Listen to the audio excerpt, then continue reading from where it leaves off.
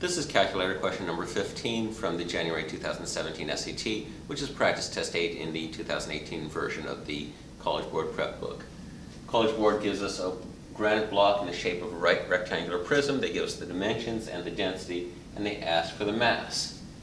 So the volume equals length times width times height, which is 30 times 40 times 50, which is 3 times 4 is 12, times 5 is 60, and then 3 more zeros is 60,000 cubic centimeters. To go from volume to mass, if I multiply cubic centimeters by, where's the grams per cubic centimeter, 2.8 grams per cubic centimeter. The cubic centimeter in the numerator here will cancel cubic centimeters in the denominator, so that tells us that we're multiplying.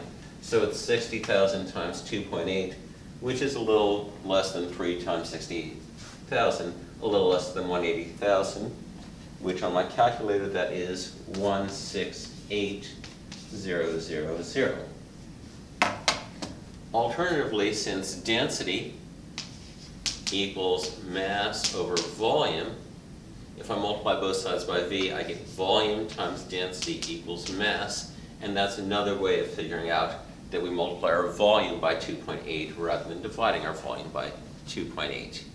Either way, College Board often asks you to go from volume and density to mass, or volume and mass to density, or some variant of that.